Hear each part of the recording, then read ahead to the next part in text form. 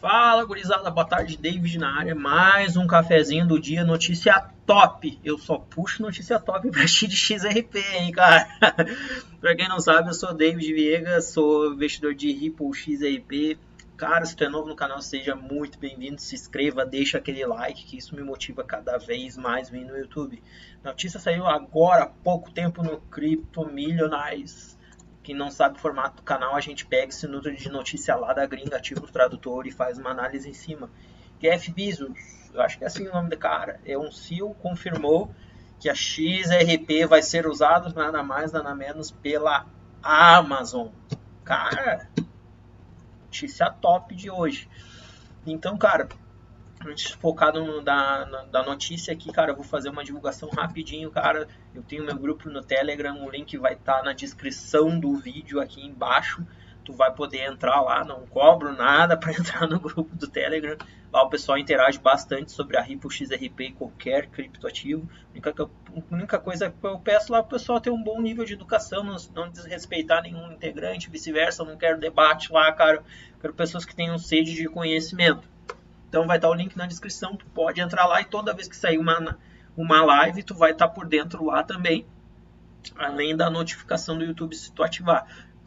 Frisando, cara, os pessoal aí, os malandrinhos estão ativando a notificação, mas não estão se inscrevendo no canal, daí vocês me quebram a perna, né, 01. Se inscreve no canal que isso me ajuda bastante, o YouTube começa a divulgar o conteúdo para mais pessoas que têm interesse no assunto, assim que a plataforma funciona.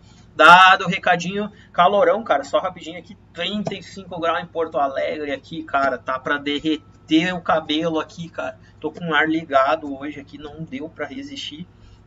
35 chegou a 37 aqui no meio da tarde. Bora pro vídeo, vamos para a notícia. Eu odeio quando isso aqui acontece, cara. Isso aqui é o gravador de tela que puxa, eu acho. Dá esse bug aqui desse Windows 10. Cara, pra mim que saudade do Windows 7 e do Windows XP. Cara, era outro nível a parada, uma parada simples e não tinha metade disso aqui. E ó, e ele trava, velho. Por causa do gravador de tela. Aí, foi. Dê aquela respiradinha. Vamos ver as configurações. Opa.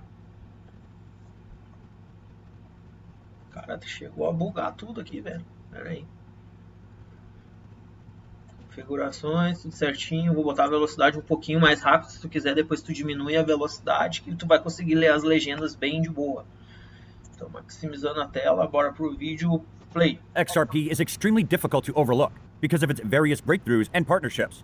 Ripple has always been seen forming large collaborations with the world's leading financial institutions, including the World Bank, IMF, and the EU Commission, all of which are on board and actively working with Ripple.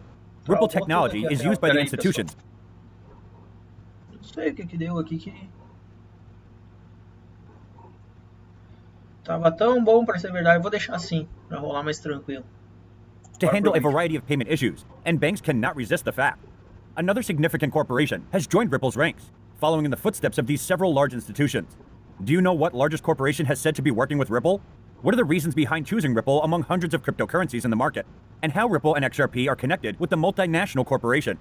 Join us today as we connect the dots behind the largest Ripple corporate partnership.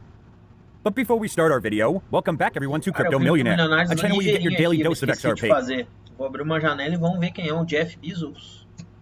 Se aparece a ficha do cidadão aqui no Google. Olha o gravador de tela, ele demora. Cara, eu comprei um Apple para minha esposa. Que diferença o processador do Microsoft. Cara. O troço é muito rápido. Vamos ver aqui o nome do cidadão. Cara, esse senhor aqui, ó. Ver se a gente acha a ficha dele. Ó. Wikipedia tem. Ah, tem aqui do lado. Jeff Bezos, quem é esse senhor Jeff Bezos? Jeffrey Preston Jorgensen, Albuquerque, 12 de janeiro de 1964 é a data de nascimento dele. Empresário, estudante, conhecido por fundar e ter sido presidente e CEO da Amazon Prime. É quente a notícia, cara. Importante e famosa empresa de comércio eletrônicos dos Estados Unidos, cara. Então foi ele que falou, ele é o chefão da Amazon. Fechado aqui o detalhe, vamos ver o que o vídeo vai falar. If you like the content, do give it a thumbs up. And if you want to see more, then don't forget to subscribe to the channel and click the bell icon so you can know every time we upload a new video. Now, let's get to the subject. Hoje, dia there were rumors that Amazon, the world's Prime. largest online retailer and a prominent cloud service provider, has joined Ripple for the better use and getting advantage of the payment solutions provided by Ripple. But the rumors have just been confirmed, as a recent news broke out about Amazon. Cara, tem um vídeo meu que fala, eu acho lá, que a Amazon já namorava a Ripple desde 2019. E hoje eles escancararam, abriram a porta. Faz parceria com a rede. And Visa. According to sources, Amazon plans to stop accepting payments made via Visa credit cards issued in the UK starting next year. Some customers have been informed that from January 19th, the e-commerce giant will no longer accept Visa credit cards issued in the United Kingdom. The reason behind this is the high fees Visa charges for processing credit card transactions. Visa raised the interchange. Cara, eles vão parar de aceitar o cartão de crédito devido à alta cobrante de taxa dessa porcaria, cara. A Ripple, velho... jovem gafanhoto, tem gente que diz que isso aqui é uma merda. Respeito o cara, mas olha aí o que tá saindo. Change fees. It charges businesses for processing digital transactions between the United Kingdom and the European Union earlier this year. The reason is that after Brexit, the UK is no longer subject to an EU interchange fee cap, allowing card networks to hike their costs. Not only Visa, others including MasterCard has also increased its UK-EU interchange fees. Don't worry if you are a Visa user from the UK. You could still use your Visa debit and credit cards at Amazon UK today and throughout the holiday season. However, according to an Amazon spokesperson, the cost of accepting card payments continues to be an obstacle for businesses striving to provide the best prices for customers. These costs should be going down over time with technological advancement, but instead, they continue to stay high or even rise. Now, let's come to the main topic of the Amazon and Ripple partnership. First thing that you all might know that it is mentioned on the official website of Amazon, AWS partner profile, Ripple. It is now very much clear that Ripple and Amazon are officially partners. The company shared about Ripple and its technology and how it is making the payment. Merece até largar um foguete aí, cara. A Amazon é uma potência, né, cara? Tem como não dizer, um dos principais sites aí de transações de comércio, cara. Bate de frente com o Mercado Livre, se não é bem maior que o Mercado Livre, né? A Amazon é mundialmente. Process easier. RippleNet is a decentralized global network of banks and payment providers using Ripple's distributed financial technology, which provides real-time messaging, clearing, and settlement of financial transactions. Ripple connects banks, payment providers, digital asset exchanges, and corporates via RippleNet to provide one frictionless experience to send money globally. Xcurrent process real-time payments. Xrapid source on-demand liquidity, built for enterprise use. XRP offers banks and payment providers an efficient, scalable, reliable liquidity option to service cross-border payments. XVIA send global payments with a single integration. RippleNet use cases. By joining RippleNet, banks, payment providers, exchanges, and corporates can address many commercial use cases, including e-invoicing, international supply chain, payments global currency account, real-time cash pooling, international bill pay, real-time remittances, and international P2P payments. Now, let's connect the dots. Everyone here might be familiar with Valente Technology, a Ripple partner. Take a look at this blog post from Valente. Ripple, Visa B2B, Swift GPI, crypto, CBDCs, a guide for the perplexed. Just from this topic, it is clear that they are all working together. If we just go back a little to July, then we had this major news at that time about Visa joining Currency Cloud. Visa had signed a definitive agreement to acquire Currency Cloud, a global platform that enables banks and fintechs to provide foreign exchange services for cross-border payments. And you know what? Currency Cloud is a Ripple partner. Back in July last year, Currency Cloud had announced partnership with Ripple to process cross-border payments on RippleNet. Recently, the researchers came up with another name, Vanessa Pestrito. She was the director of... Cara, esse é um vídeo que... Perdão. Essa mulher falando lá desde 2019 com a rede Ripple, eu acho que ela é da Amazon, cara, se eu não me engano. Falando.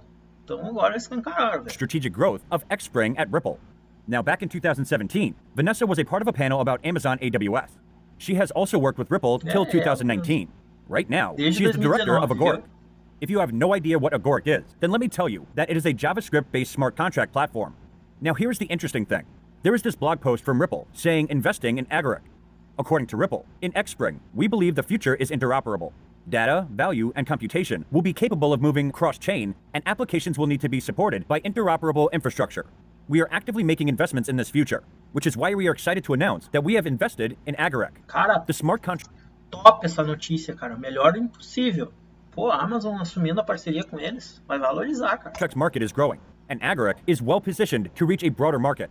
Agoric enables developers to safely build secure smart contracts and new digital assets that can connect to public and private blockchains. They are focused on creating an interoperable smart contracts platform that is accessible to mainstream developers. As members of the JavaScript Standards Committee, the Agoric team created subsets of JavaScript SES and Jessie. Native JavaScript developers will be able to build Agoric smart contracts in an accessible language. Another thing from the same year, Ripple's Xspring Outliner Ventures backed $4 million raise for Agoric. Agoric, which is looking to build a smart contract-focused programming language, secured $4 million in backing from Ripple's. Cara, além de parcerias com bancos, com países, os caras estão entrando de cabeça com grandes empresas, cara, para fazer transações. Como é que uma parada dessa aí não vai valorizar, cara? Ah, o preço tá baixo, cara, é consequência, o preço é tempo, cara. É a confiança agora do serviço, entendeu? É a confiança que vai entrar no gosto da população. Cara, tira um Pix do brasileiro, que senão dá uma gritaria. Depois que o pessoal experimentar isso aqui já era, cara. Pode ter certeza, vai valorizar absurdamente. Xspring and others. Vanessa, who was working with Ripple at first, is now working with another Ripple partner. We have been seeing this for a long time now, that those working for Ripple, after leaving the San Francisco-based payment company, when they join the other firms, they become partners. The Ripple former employees are connecting and building relations with Ripple from all around the world. Now, as Ripple CEO Brad Garlinghouse had once said, that they do not announce the partnerships until they are ready to talk about its respective customer. So, Ripple and the Ripple partner are not going to announce it directly, that they have partnered up with some firm or corporation. We just have to think deeper and find it for ourselves. Currency Cloud is a Visa partner, and now Amazon is saying that they are not using Visa for high fees. According to a Visa spokesperson, we have a long-standing relationship with Amazon, and we continue to work toward a resolution, so our cardholders can use their preferred Visa credit cards at Amazon UK without Amazon-imposed restrictions come July 2022. CNBC reports that the move could be viewed as a way for Amazon to get some bargaining power over Visa to lower its fees. The payments firm also charges business scheme fees to become a part of its network.